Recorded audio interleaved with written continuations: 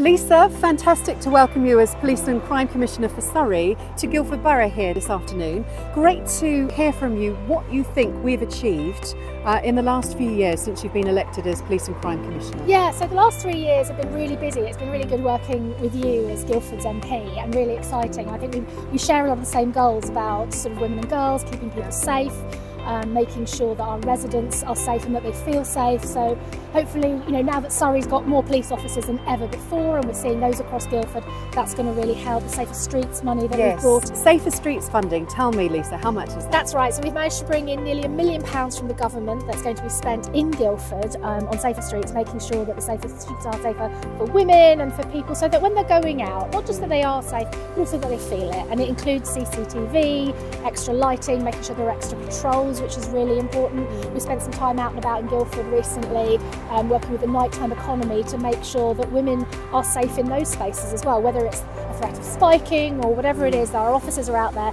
and that they're looking for perpetrators and dealing with it exactly where it's happening. So I think that's brilliant. But Angela, we know there's more to do. So there are challenges in Guildford. So I think the things that I would highlight is there are issues around CCTV and taking responsibility and getting funding for that, particularly with Guildford Borough Council. Guildford has had a purple flag for its nighttime economy for a long time now. It's one of the things that we're incredibly proud of, especially as a university town.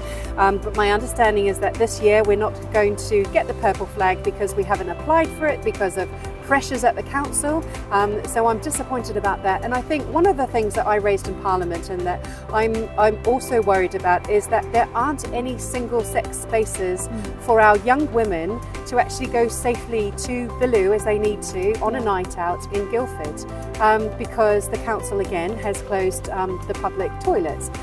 So these are just small things that I see as challenges, but I don't see them as impossible to overcome. I think working together, getting the right support and trying to access funding that we can help our young women especially have a safe night out in Guildford. Yeah, and we'll make sure that working together we are accessing that funding and making sure that all of our residents feel safe and are safe in Guildford. Yeah, well, can I just say a big thank you, because I know you've been working your socks off since you were elected in 2021, but that particularly violence against women and girls, victims, you've done a huge amount of work, and it just can't be overstated how important that is for our communities and for people feeling safer. Well, thank you.